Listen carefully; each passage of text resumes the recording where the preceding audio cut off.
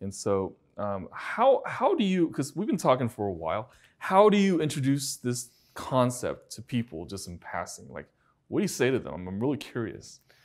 I mean, it's probably one of the challenges that we have in this company is that we don't want to be in Amazon, we don't want to be in Whole Foods. We want to make sure that the health message gets communicated.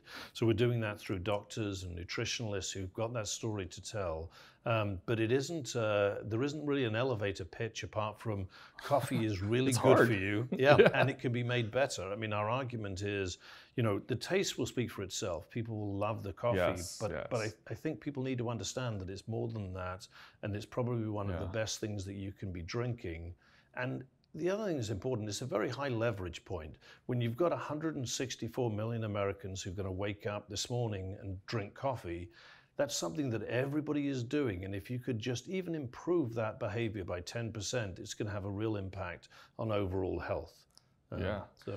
And overall health, decreasing their toxic load, and replacing with something that's fabulous.